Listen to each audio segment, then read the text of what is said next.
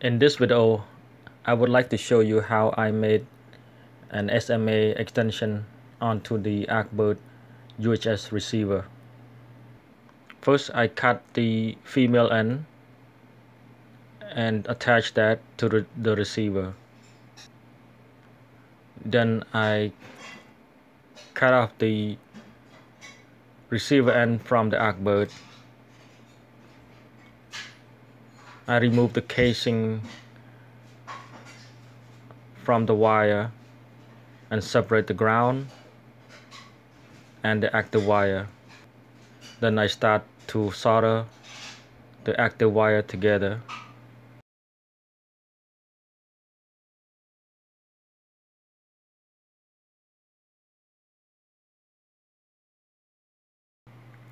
Then I added some hot glue on the active wire. Then I put shrink wrap on top of it. This way it helped me ensure that they don't crisscross.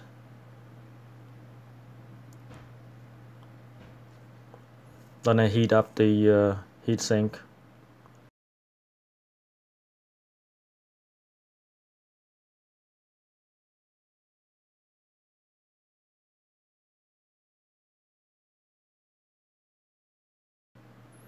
Then continue to solder the ground wire.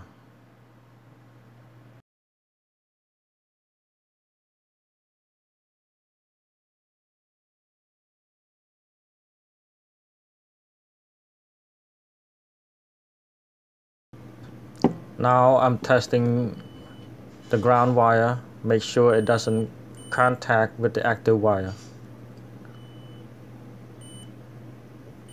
Then I wrap the tin foil around the soldering place.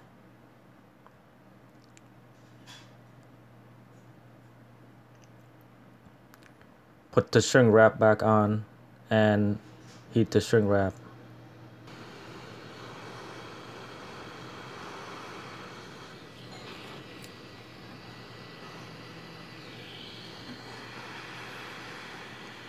Then put the casing back on. There you have the extension, SMA extension on, ready to go. Now we have the other end that I'm going to make the dipole antenna.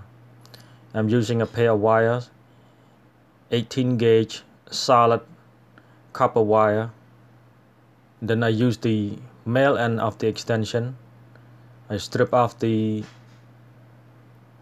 shield, separate the ground and the active wire. Then I start to solder the active wire first, which is the red one.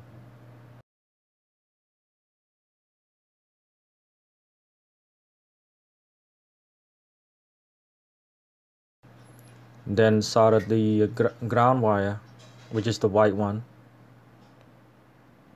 After that, I add the hot glue